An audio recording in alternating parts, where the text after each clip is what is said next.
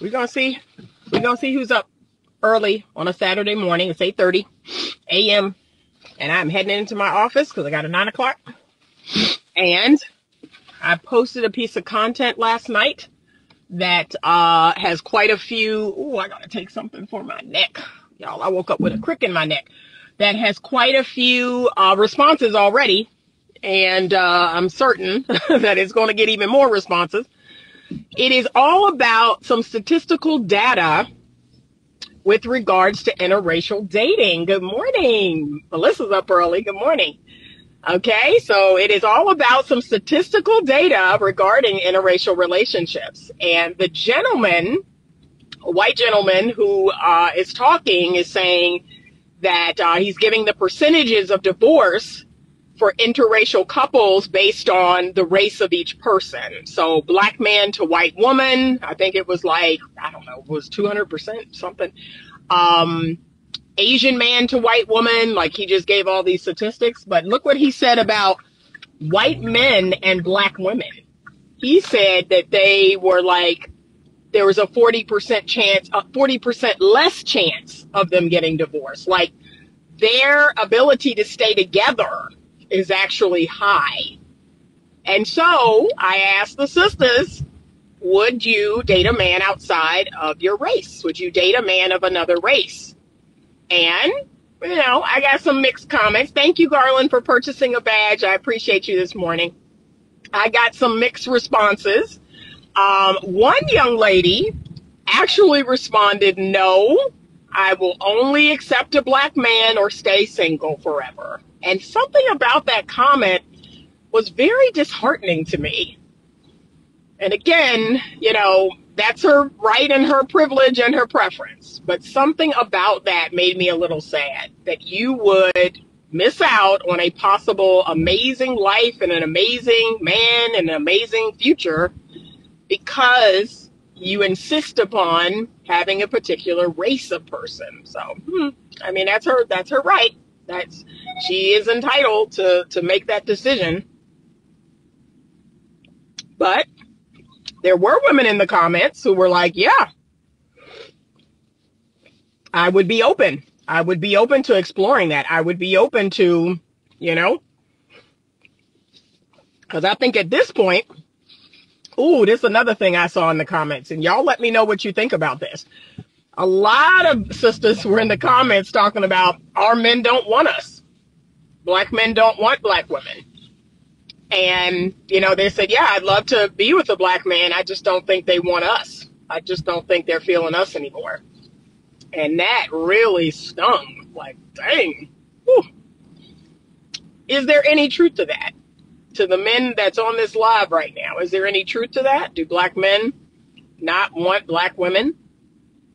And think about it. I didn't say strong, independent black women. I didn't say masculine black women. I just said black women. Okay? I really want you to think about that, because in my mind, I mean, I happen to be one of them, but I also know plenty of them. I know plenty of beautiful women, plenty of beautiful black women who are feminine, who are kind and sweet and loving and great cooks and collaborative and cooperative, you know. So it's kind of sad, you know, it's kind of sad that this is where we've landed, that we can't seem to get along with each other. And it's kind of like what I tell women who say they don't have other female friends. I say, you know what, something about that just doesn't sit quite right. If you can't get along with your, you know, race, if you can't get along with your gender, to me, it says more about you than it says about an entire gender. That's just me. Those are just my thoughts. But it's really saying something about you. It's not saying something about a whole, you know, 3 billion people on the planet that happen to be, you know, black or have some sort of African or African-American heritage. To me, it says something about you. So something to think about. But yeah, I ran across that and I was like, oh my goodness. And here's a funny thing. So I have a girlfriend who is black and she's married to someone who's white. I actually know quite a few, but one of them that I'm actually close with. And she said, she's been telling me this for a while. She's like, no, this is the perfect combination, girl. She's like, this is the perfect combination. She was giving me all the reasons why. And she said that a lot of white men actually appreciate black women's strength. They appreciate their grit and their resilience. They appreciate the fact that they will partner, because a lot of white women will not partner. Like, they want to be princesses. They want to be taken care of. They want to be, pedestalized. This is what she's saying now, that a lot of white women, throughout history, think about it, throughout history, they expect to not do anything, not contribute anything, to just be pedestalized and be made a princess and all of that, get all that treatment, la-di-da, right? Whereas a black woman will partner with a man. And dare I say it, some black women will go above and beyond partnering. Like, they will do more than their share, which I'm trying to work y'all out of. I really am. I'm trying to work y'all out of the whole, I'm doing more than my share. You doing more than he's doing. Absolutely not. Absolutely not. But apparently white men really appreciate this. They appreciate the fact that black women are willing to be partnered. They will contribute in a myriad of ways in which white women will not. And they appreciate their strength. They appreciate their resiliency, their grit. You have black men who very much appreciate a black woman's beauty, because I'm gonna keep it a buck. Can't nobody do it like us. Can't nobody do it like us. You see this face? You see this 55-year-old face? And I wish I could show you this 55-year-old body. I wish I could show you. Okay? Can't nobody do it like us. So, okay. And look, I had a friend of mine, oh, you ever post pictures of yourself in the gym, or you ever post pictures of your workouts? No, I don't. I mean, maybe I will at some point or one day, but I know it. I know it. My man gonna know it. My man gonna know what's under here, and I know it. And can I be honest? That's good enough for me. I don't need to post it online. Everybody don't need to see what my body look like or what I got. I know what I got. Okay? And the man who puts a ring on this finger, the man who becomes my husband, on that wedding night, he gonna know what he got. He gonna be like, oh, damn. Oh, my. Oh, Lord. He gonna know what he got. Okay? So that's how this sister is doing it. You see this face? You see this body? Okay? You see the things that I'm doing in my life, in my world? Like, I make ish happen. Okay? But I think that's what white men, they kind of respect that. I think they respect that in a black woman. We will make stuff happen. We'll make stuff happen. And then for those of y'all, and I got to say this, because there's somebody right now looking at this thinking, they just it's a fetish. It's a fetish. They just want to know what being with a black woman is like, and it's the closest thing to being with an animal and all that foolishness. I'm not saying there's not a percentage of white men that might be true for. Okay? I'm not going to deny. I think it's a small percentage, though. Okay? I think it's a very small percentage of white men that fetishize black women. I think most white men that date black women, like, they see what I see. Okay? They see what I see in the mirror. Okay?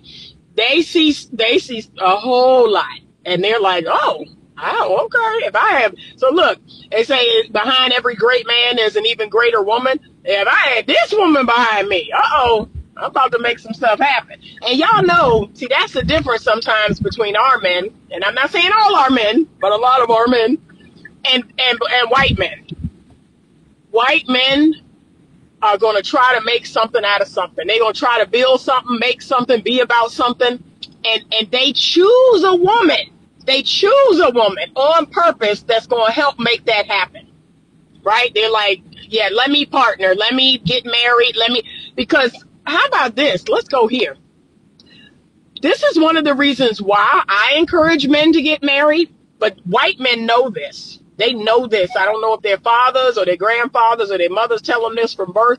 They know that by taking a wife and taking a family on, they know that that is the fuel. That's the fire that they need to make stuff happen. They welcome responsibility. They welcome the challenge of, okay, I got a wife to take care of. I've got children to take care of. I can't be out here messing around, playing around, doing whatever. Like, they welcome that added responsibility because it puts that fire in them. It adds that fuel to them to want to have something. Whereas black men, not all of them, okay, not all of them, because like I said, and really not the ones I know, but some black men, y'all run from responsibility. You run from responsibility. That's the last thing you want. The last thing you want is to have a woman at your house holding you accountable or responsible for something. Like, that's the last thing you want to see happen. You run from responsibility. You run from your children. You run from having a wife. Okay? I'm going to do a live later today talking about how most men can't afford a wife. And I don't mean money. Most of y'all cannot afford to have a wife. That's why you really not getting married. Can we be honest? Y'all keep saying, oh, it's these modern day women and don't nobody want them. And the truth is, you can't afford a good wife. You can't afford a good, healthy, feminine woman. You can't afford to be married to a good woman. That's the truth. That's what y'all really don't want to hear. But I digress. That's not what this live is about. But okay, I'm gonna talk about that later. But they do understand. These men marry, and they marry young. And they understand that that's part of the blueprint of their success. I wish black men did that. I wish black men understood that that is a part of the blueprint for success. That thing on your back, that's what's going to push you to greatness. I have something to be responsible for. I need to make something happen.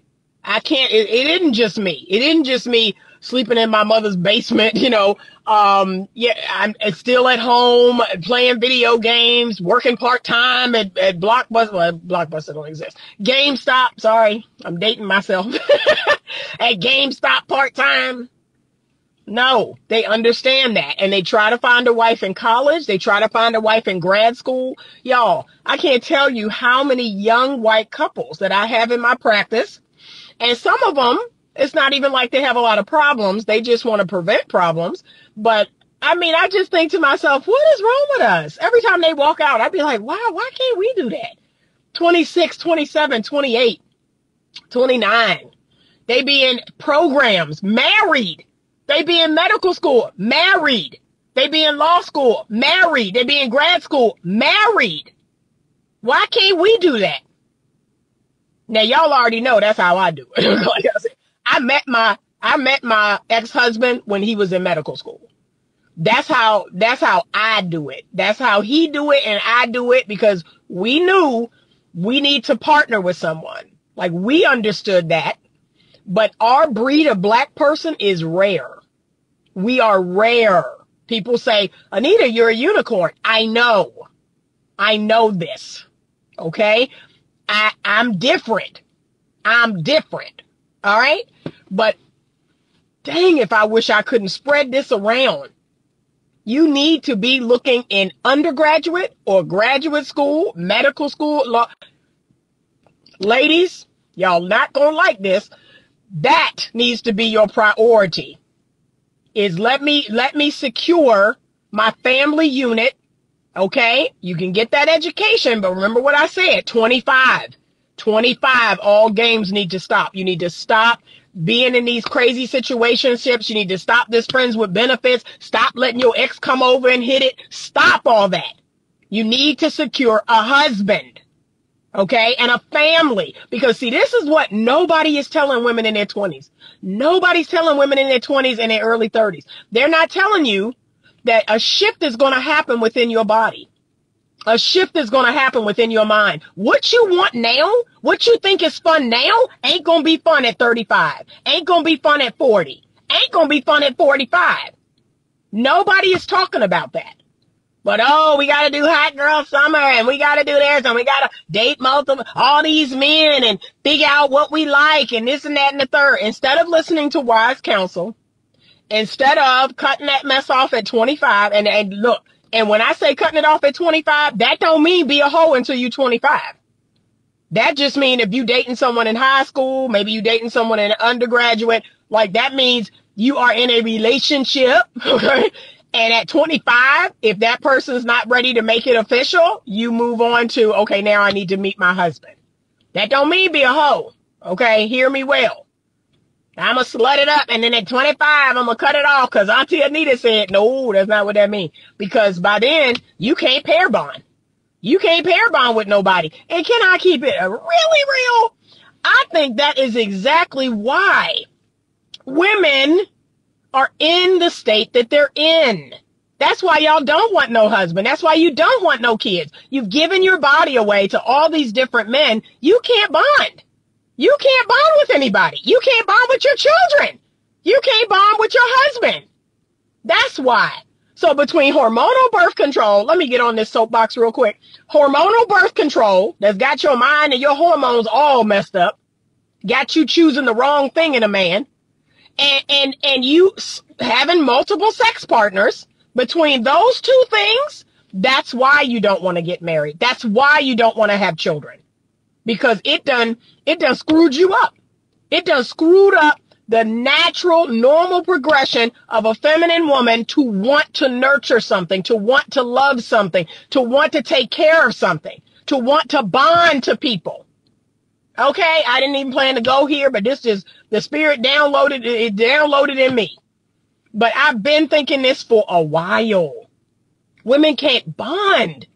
You can't truly enjoy sex because you're having sex with men that don't love you, don't like you, don't like you, don't love you, you don't trust, they're not exclusive, they're not committed, they have not committed and chosen you, your body can't even fully open to them.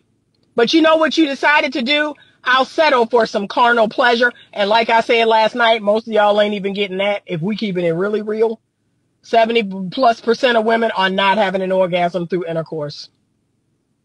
Sorry, and I'm not sorry. And if women were as bold as me, if they were as honest and as bold as me, they would admit that to you. Most of these women out here having this casual sex, it ain't even that good. It ain't even that good. And you know why they think it's good? Because they're releasing oxytocin. They're bonding to the man by releasing oxytocin. They're getting attached. They're creating a soul tie. And then they're running around telling you, oh, he's my man. I need him. I love him and this and that. But in reality, there really is no real bond. It's a soul tie. So, but they can't even bond. They can't even want what healthy feminine women want. It's beyond sad. But I want you to keep this in mind. This is how the culture works. Okay? So instead of following nature, instead of following our biology, instead of doing what is very natural for men and women to do, it's kind of like God, when he was in the garden, he told Adam and Eve, hey, you may eat of anything in this garden. You may have anything in this garden. All of this is good for you to eat. All of this is good for you, right? And yes, there are a lot of wonderful things, that we can eat that grow out of the ground and, animal, all of it. He gave all of it. But the culture, this is how the culture works. It says, you know what? We want you to start eating this. Right? This is what's good for you. Lotion. Lotion is what's good for you. And you need to start eating lotion because this is what everybody's doing. And I can assure you, if you start eating this every day, all day, it is going to make you sick. It is going to not give you the nutrients that you need. It is going to have a very detrimental effect on your body. Because just because someone says this is now food, this is what we should be doing, this is what we should be eating, that don't make it so. You're not going to change your nature. You're not going to change God's design for a man and a woman. You're not going to change the way things were meant to be by God's design, Mother Nature. So you consuming this because someone in the culture told you, yeah, this is what we're eating now. You're going to eat this, and this is what we're eating. You're going to be sick as a dog. You're going to die because you're not going to get any nutrients. You're not going to get any of the things that you need to stay healthy. Think about that. But that's what we're doing. We are taking something completely unnatural, completely not normal, and we're trying to push it. That's the agenda. Let's make this food. It's not. It's not. Okay, that's the message for today.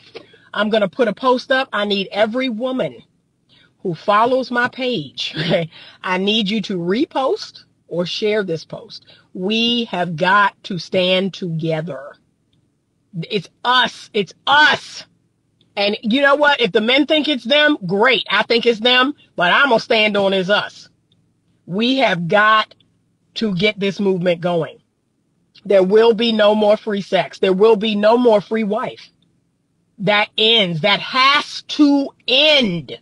It has to end. And when I say free sex, I mean the way you dress. I mean what you do. I mean where you go. I mean all of that. Stop giving your feminine essence away. It is weakening us. It is weakening us. Every time you do that, it's making men stronger and it's making us weaker. Garland says courtship. I'm going to look at your comments real quick because I've been talking and I've been seeing comments scroll by. But we are getting weaker and weaker. And here's the thing.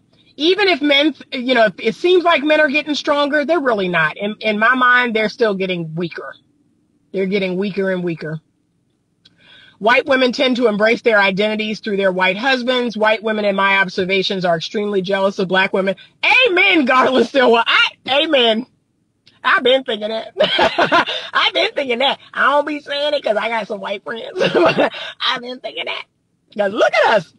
Look at the glow. Look at the glow, honey. And look, my white girlfriends, I got white girlfriends 45. And they like, Anita, what's going on? What? No, there's no way you could be 55. I said, yes, I am. And look, y'all, I'm about to turn 56 on the 23rd. I've never been ashamed of my age. I never had a problem with telling anybody my age. I'll be 56 on January 23rd. Boom. Okay? Because like I said, look at this face, look at this body. As long as I have control over that, I'm good. I'm good. I'm all the way good. Okay? Black men see a woman's attitude above a lot else. Agreed. White men are prone to be more affectionate. They aren't intimidated what their spouse does. Yeah, that's true. Because they build in their own life. 100%. 100%. Yeah, they welcome it. They welcome you doing your thing. They welcome you building an empire right beside them. Oh, 100%. That's definitely the white guys I know. They like, Anita, you got two businesses? That's great. Like that. Well, how can I help? What can I do? They love it. 100%. Oh, he said facts. It's their mouth, first of all. I agree. And we definitely need to work on that. And I've been telling women, if you could just be quiet, right? If you could just be quiet, like just be quiet. Don't say nothing. Like, that's a start, right? And then I can teach you what to say. But really, it all starts with just you being quiet. It really do. Family values is top notch. Thank you, Terry Rux. Thank you. Slave era jealousy between the white slave owner's wife and the female slave that the slave owner takes as a concubine still exists. I'll find that psychology paper for you. Thank you. Yeah. I say the same things to my sons. Y'all need to be married. Yes. What is wrong with us? And look, back in, I think it was 1968 or 72, 76% of black people were married. What is wrong with us? What is wrong with us? What has happened? Man, it's sad. It was the way he said sister at the end of that video that didn't sit right with me. I mean, he's white. How he supposed to say it? Okay, he white. All right. I've yet to run into a 20-something black woman who would listen to the advice you and other women of your experience provide, let alone apply it in real life. I know. And look, I was recently on a podcast called Edified Minds that's going to be coming out on my birthday. And she speaks to women in their 20s. So I just pray, y'all. I pray every day that hits somebody's spirit in their 20s. I do. And I'm looking to partner with more younger content creators. I really am. Because I'm like, seriously. I really am. I think young and millennial women today are more afraid of marrying the wrong person than marrying young. Yeah. Yeah. So, yep. Courtship. We need to bring back courtship. Need to bring back courtship. All right. I got to run in here, y'all. My appointment started at 9. Thank you so much. Thank you so much for being a part of the movement. Thank you so much for, just being here, showing up, giving your thoughts and your opinions. Thank you, Garland Stillwell, for the purchase of a badge. I appreciate you supporting the platform. If you're watching this on YouTube, please like this video. Please subscribe to the channel because it helps so much. And guess what, y'all? Doing that is totally free. Supporting the platform, being here, commenting, liking, it doesn't cost you a dime. It doesn't cost you a dime. Please, please, please. That's all I ask of you. It's not going to cost you a penny. It's not even going to cost you but a second of your time. Like, subscribe to my channel. That's it. Share it. That's it. But watch out for that post today. I'm actually going to put in some hashtags into the hashtag generator to see what hashtags to put in to reach more people. Ladies, share that post. Repost it to your feed. That we have to get this message out. This has to stop. Have a great day. This is a beautiful Saturday morning here, and I think it's going to be a warm one. But have a great day, and as always, stay open to love.